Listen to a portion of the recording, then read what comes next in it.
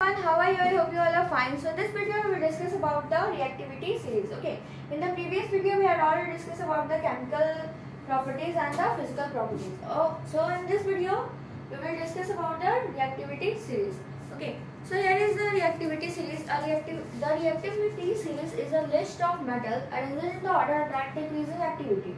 It means it is arranged in the order of their decreasing activity. After performing the displacement experiment, the flowing series are arranged. Okay, so known as the reactivity. It is known as the reactivity series. Okay, so they are arranged in the order of their decreasing activity. So potassium is most reactive, and here is the least reactive is gold. After that, silver, mercury, copper, hydrogen, lead, iron, zinc, ammonium, magnesium, calcium, sodium, and potassium. From zinc, the reactivity is decreases. Okay.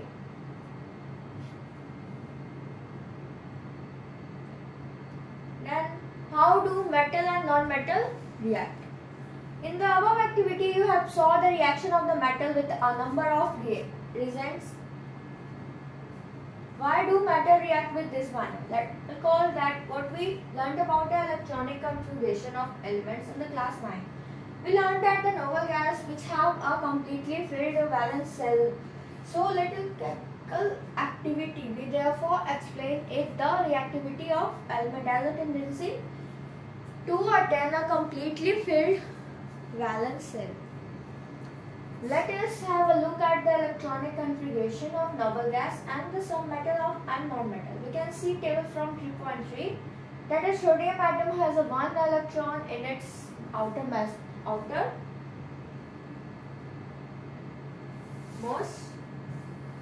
cell. Okay. Here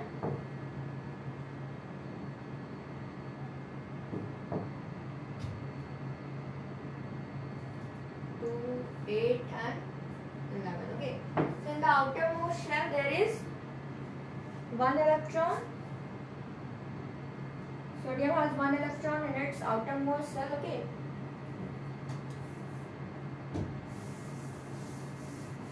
If it loses the electron from its M cell, okay, then its L cell now becomes the outermost cell, and that has a stable octet 8. Okay, you have seen here.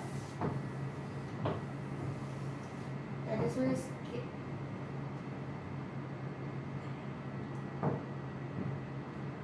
This one is K, that is 2, K, L and M, 2, 8 and 1.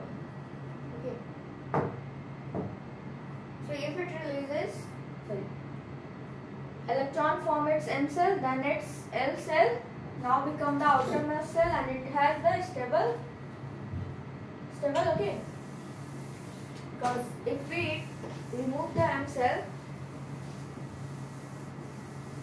then we can see the outermost cell is the L1, and here is in the outermost cell there is 8. So it has the stable octet. Okay, 8 electron. Now the nucleus of this atom still has 11 proton, but the number of electron has become to 8 to 10. Okay.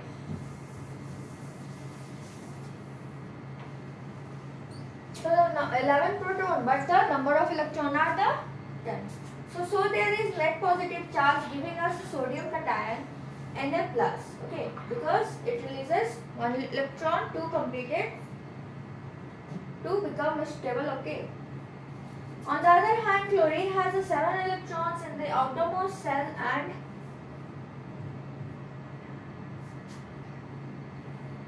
here is the configuration is given. Now the chlorine, that in his outermost cell there is a 7 electron. Okay, it means in the M cell there is 7 electron, and to complete the octet,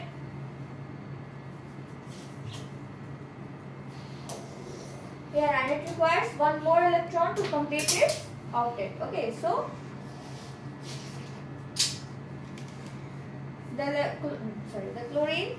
chlorine requires 1 more electron to complete its octet. Now, if sodium and chlorine were to react, the electron lost by sodium could be taken out as chlorine by after gaining the chlorine atom with a negative charge. because the nucleus has 17 proton and there are 18 electrons. Okay, that's why. The same thing is here given by the help of this line. Okay. This is the formation of sodium chloride. That is the from sodium. There is one electron releases from it, and here chlorine has taken one electron to complete. There is its octet. Okay. Now the sodium and chloride ion being oppositely charged attract each other and are held by a strong electrostatic force of attraction to exit as the sodium chloride NaCl. Okay. It should be noted that the sodium chloride does not exist as a molecule but aggregates the oppositively charged ion. Let us see more information, one more ionic compound. Okay, these are the ionic compound. Okay, that is the compound formed by this manner of the transfer of electron. Okay, when the compound is formed by the transfer of electron, then the compound is called the ionic compound. Here is the definition is also given. The compounds formed in this manner by the transfer of electron from a metal to a non-metal are known as ionic compound or electrovalent compound. Can you name cation and anion present in CL2? Okay, you have to name here. Now here is about the properties of compound, ionic compound. To learn about the properties of ionic, let us perform this activity. It is the melting and the boiling point are given of this metal. Okay.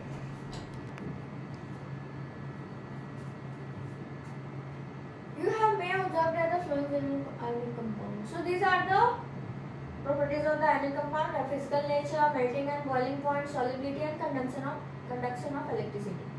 Firstly, about the physical nature. Okay.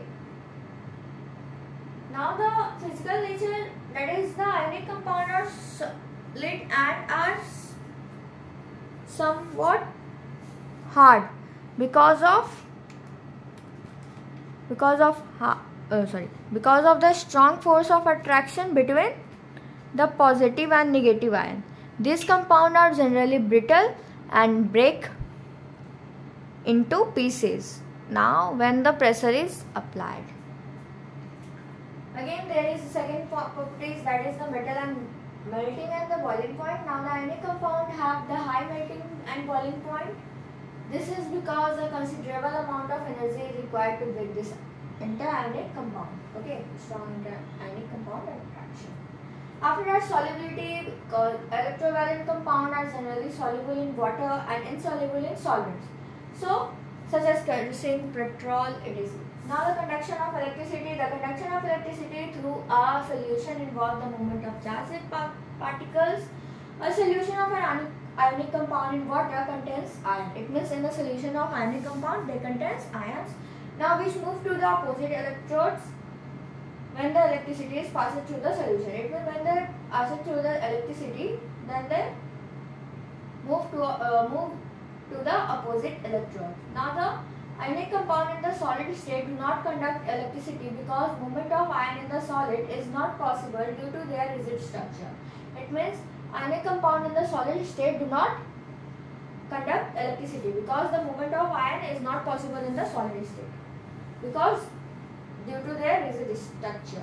Now but ionic compound conduct electricity in the molten state. Okay, it means they conduct electricity in which state? In the molten state. This is possible in the molten state since the electrostatic forces of attraction between the positively charged ions are overcome due to the heat. Now thus the ion move freely and conduct electricity. That's why they conduct electricity in the molten state. After that, there is a occurrence of metal. So let's see. The Earth's crust is the major source of metal. Okay, it means which is the major source of metal? The Earth's crust. Okay, it means it is the major source of metal. Seawater also contains some soluble salts such as sodium chloride, magnesium chloride, etc. The elements or compound which occur naturally in the earth crust are known as minerals. It means those type of element or compound which occur naturally in the earth crust, they are known as the minerals. At some places, mineral contain a very high percentage of a particular metal, and the metal can be profitably extracted from it. Okay, these minerals are called ores. Now, those type of, at some place, that mineral contains a very high percentage, okay, of a particular metal. So that metal is profitably extracted from it. That's why they are called these minerals are called ores. Extraction of metal. You have learnt about the reactivity series of metal, that having this knowledge, you can easily understood that how a metal extracted from its ore. Now some metals are found in the earth's crust in the free state. Okay, there are also some metals that are found in free state in the earth crust. Now some are found in the form of their compound also. The metal at the bottom of the activity series are the least reactive, okay, that we have seen, that is gold and silver. Now they are often found in a free state. They found in a free state. For example, gold, silver, platinum, copper found in the free state. Copper and silver are also found in the combined state as their sulfide or oxide ores. Copper and silver are found in the combined states, okay, as their sulfide or oxide ores. Now the metal at the top of the activity series, that are the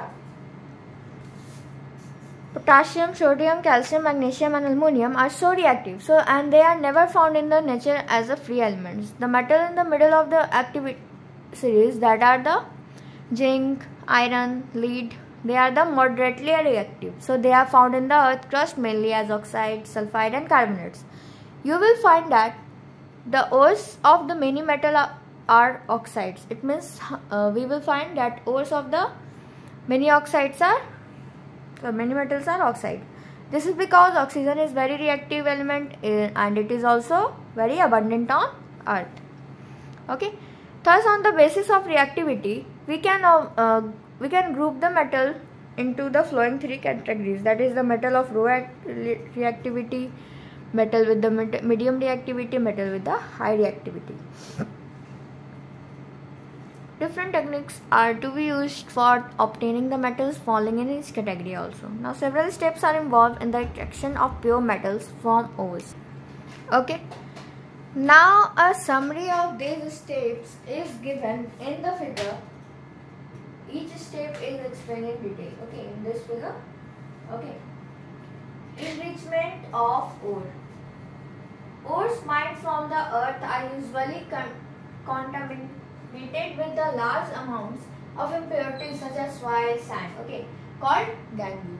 It means these are the ores that are mined from the earth. They are usually what? Contaminated with a large amount, okay, of impurities such as soil and sand. They are called gangue. Now the impurities must be removed from the ore prior to extraction of the metal. The processes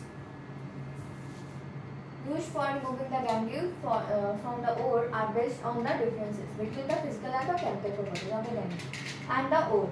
Different preparation techniques are accordingly employed. After that, there is a extracting metal from low activity series, extracting metal in the middle activity series, and extracting metal toward top of the activity series. And after that, we have the refining of metals, corrosion. Okay, so these are the topics of this chapter. I hope you understand till here. Okay, so that's all for today. Thank you very much.